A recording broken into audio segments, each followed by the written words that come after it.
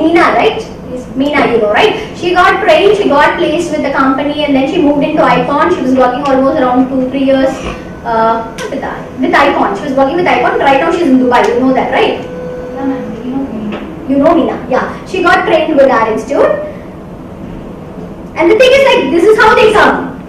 Because the first question is like, tiles for a clinical record. Anybody? You can see the picture? You know her? No. She's almost around 3-4 years back. Yeah. She's also from SRM. Akila. Her name is Akila. BTech Biomedical. What is your qualification? BTech Genetics. Genetics. Okay. She's from BTech Biomedical Engineering from SRM.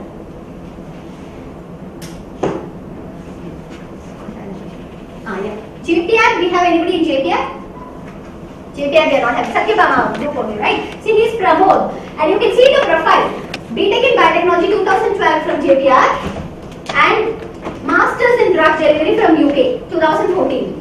Okay, so why do you think from BTech he goes to a Masters in Drug Delivery to UK and come back to India and take a course? Can you understand what is the market after you finish BTech Biotechnology? Where do you go? This is what is, we have a lot of people from who has done SRF, Senior Research Fellow after BTech. I have from Satyabama also. Yeah, the next guy is there.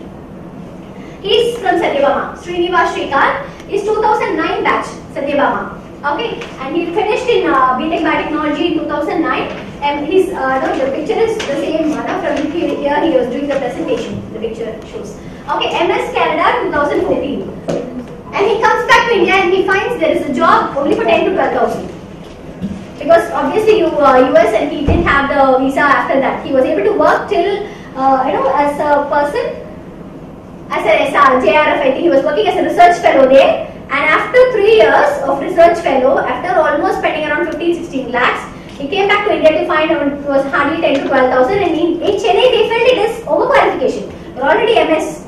And all these people actually represent a part of you, which is like BTech Biotechnology. After that, what we do, we think that going in for a MS degree or a JRF, SRF. You can't go for JRF, MTech you have to do. After MTech Biotechnology, you go into this.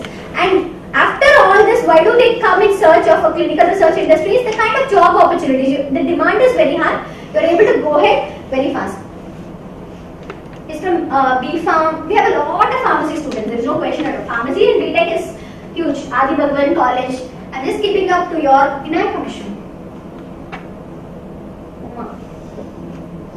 Sastra institutions. We have some Vinay Commission students also. Okay, a lot of.